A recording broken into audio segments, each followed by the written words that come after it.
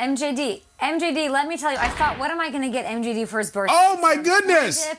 No! American Pie DVD. No, Fred Taylor. But seriously, you know I love you. You know how I feel about you. Happy birthday.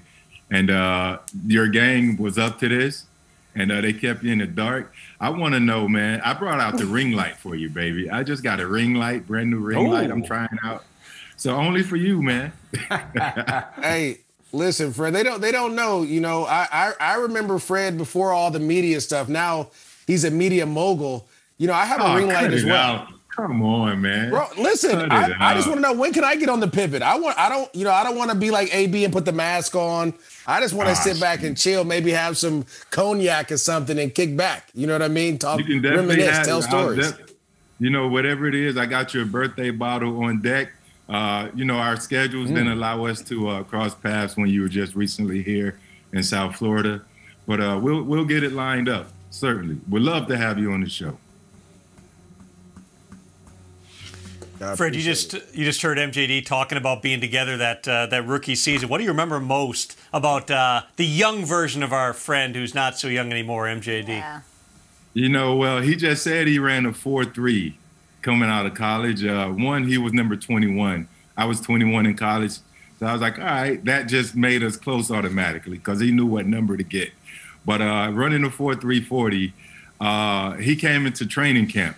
And we had this free agent defensive back that ran Maurice down. I'm like, who clock was he on running the 4.340? Because he was just run down.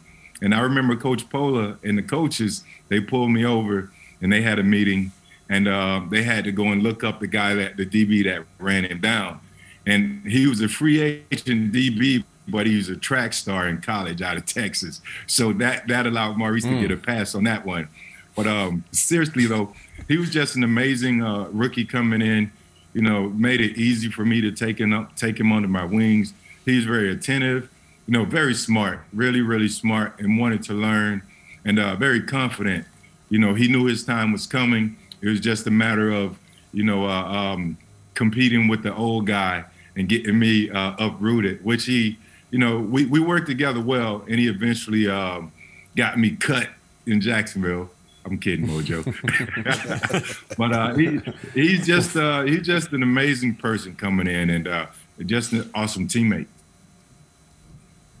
Fred, the three of us have been running down Maurice all week. We've been busting his chops a lot this week. He's been getting busted Monday, Tuesday, Wednesday. So go the opposite way. Off the field, out to dinner, in the locker room. What are some good memories you have of MJD? Mojo, again, he's just an amazing teammate, amazing person. Out to dinner, just a jokester, always keeping things light and fun. You know, got a lot of stories from his days, you know, back at UCLA. He's always talking about how great he was, you know, at Madden. That right there is questionable. We'll get to that maybe. I don't know. But, you know, he's an awesome teammate. People with kids messing around with him, you know, because he was a little shorty in the locker room, but he held his own. He held it down. But the guys on the defense, they really tried to break his spirit, you know, because they wanted to see if he was really ready.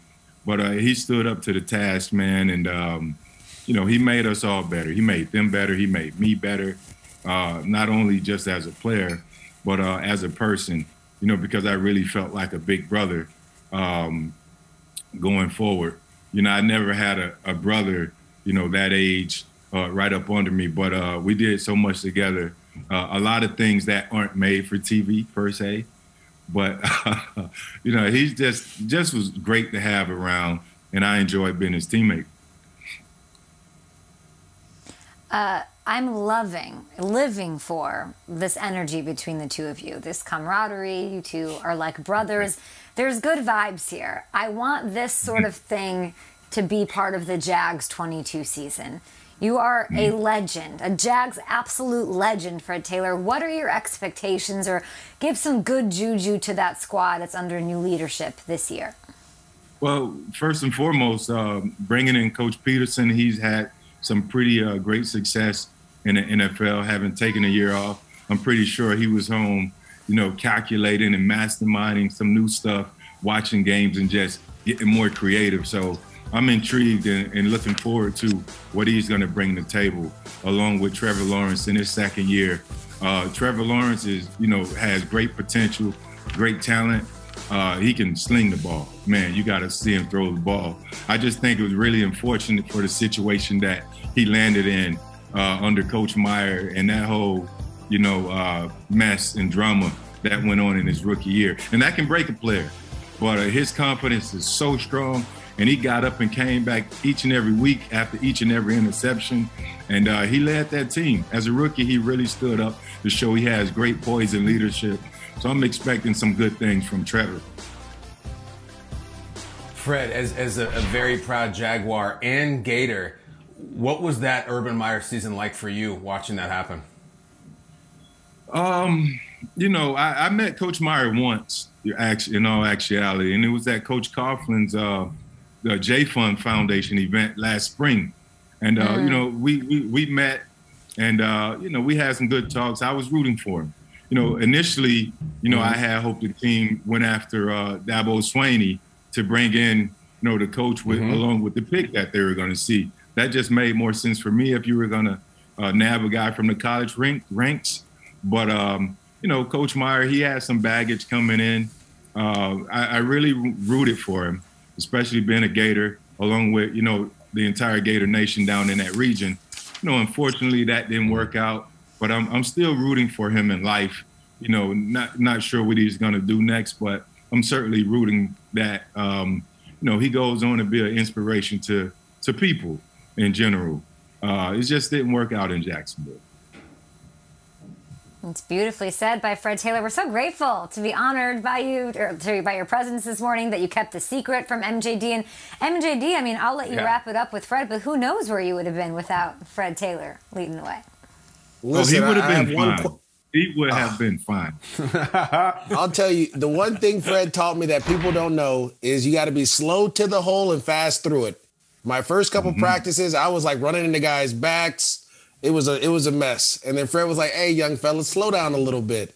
I guess my question to you is, who's next on the podcast, man? Who are we looking forward to next? And tell us a little bit more about it. For sure. Tempo, you remember that, man. Hey, trust your eyes because you never fire yourself, right?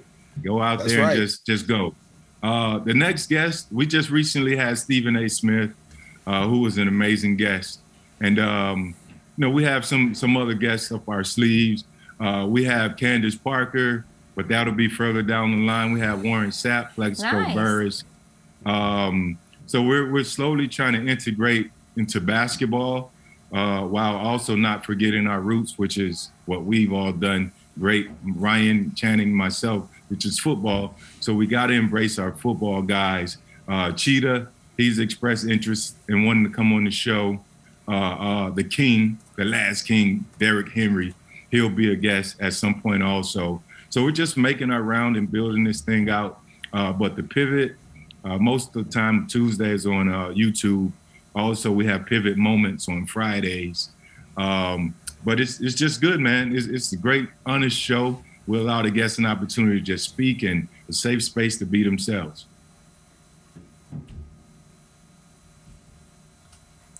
MJD's happy. He's smiling. Fred, we love you. I'm obsessed with Candace Parker. I love her. I will be listening to that episode, and it sounds like some really cool people stopping by. You are an inspiration. We love you, and happy birthday, MJD. Thank you. Happy birthday, Mojo. I love you, boss. I appreciate it. I love you too, Fred. I'll see you later.